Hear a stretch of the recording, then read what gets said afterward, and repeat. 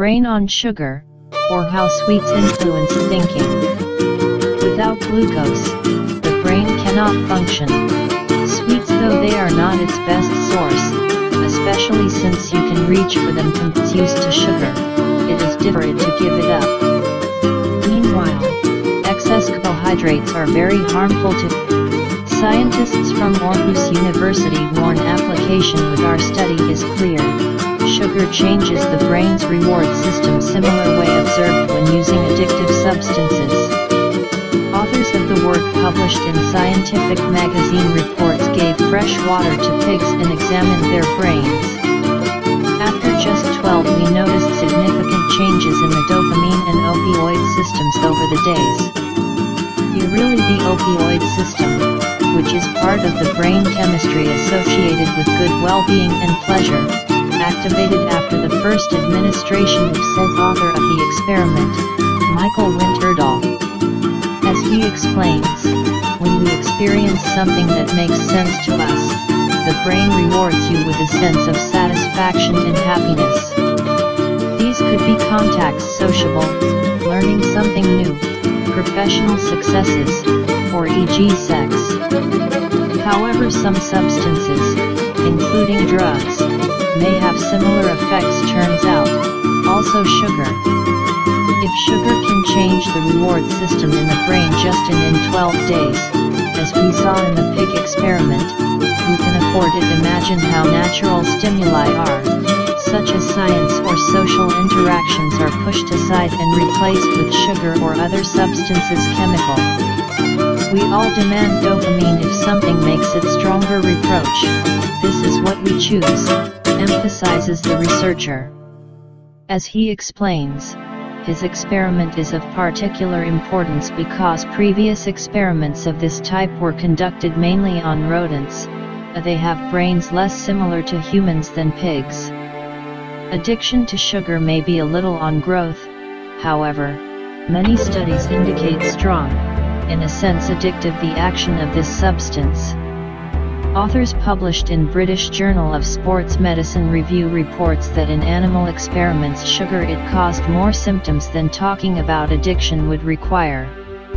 They exchange among others strong desire for another dose, developing tolerance, unpleasant symptoms after discontinuation, effects on the opioid system. Sugar addiction seems to be an addiction to endogenous opioids secreted during eating. Described in literature, the evidence for both animals and humans shows clear similarities between using drugs and eating sugar from a point of view brain neurochemistry as well as from the point of view of behavior. Right in their work, scientists. Just like with any trap, this one is better get out, also for the good of the brain itself. Research indicates among others that increased risk of Alzheimer's disease at too high levels glucose in the body, e.g. kitchen sugar, is easily digestible source. Team with Washington University School of Medicine in St. Louis, in experiments on mice for example, he discovered that increased blood glucose levels quickly increase in the brain beta amyloid concentration, a protein typical of this condition. Our results suggest diabetes or other disorders that hinder sugar control may have a harmful effect on brain function and intensify neurological problems such as Alzheimer's disease. This is Dr. Shannon Macaulay, author of the discovery. The results of the Boston study agree with this University School of Medicine research involving a study observed over many years volunteer groups.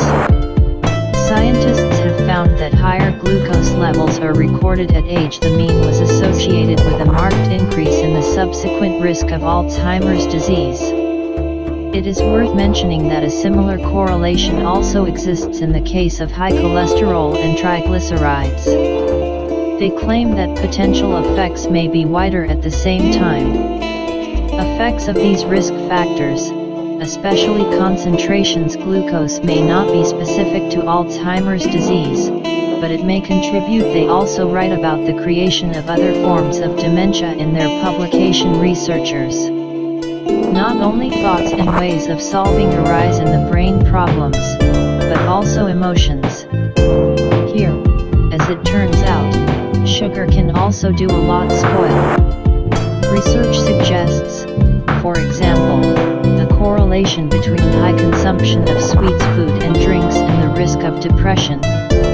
Researchers from University College London, they took a closer look at the relationship between sugar consumption and various common ones, mental disorders, including depression, analyzing long-term data. British Epidemiological Survey Whitehall 2.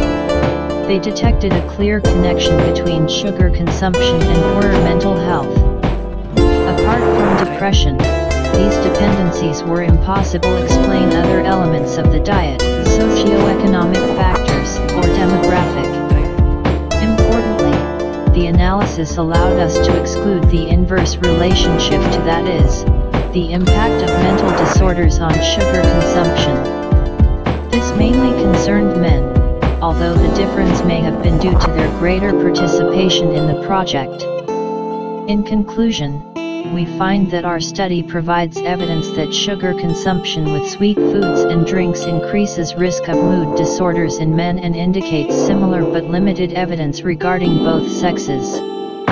In the face of the prevalence of mood and consumption disorders, sugar 2 to 3 times higher than recommended, strategies according to our results promoting the reduction of sugar consumption could support other prevention methods. Depression is written by the authors of the publication, which was published in the periodical Scientific Reports.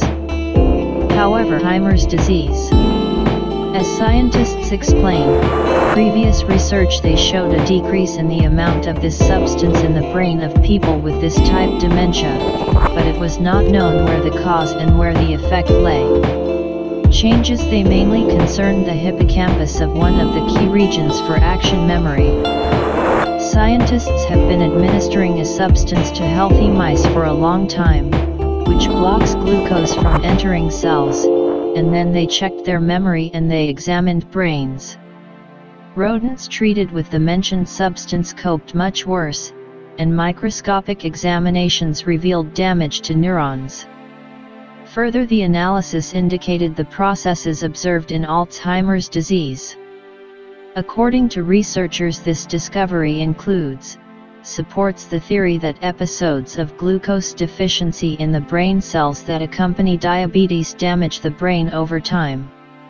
It's very likely that diabetes is associated with this types of episodes when glucose cannot enter cells, says study author, Professor Domenico Pratico, who, however, draws attention here mainly to insulin resistance that disrupts glucose transport. When it comes to carbohydrates in the diet, it is with typical Western ones you probably don't have to worry much about their deficiency in your diet. Bigger rather, excess carbohydrates may be a threat, especially easily absorbable ones that do not promote health for many other reasons. So when we look at a cookie or candy, even though the brain can convince, the what wonderful delicacies, it is better to listen to the part of it, which, in your voice reason says, what too much is not health.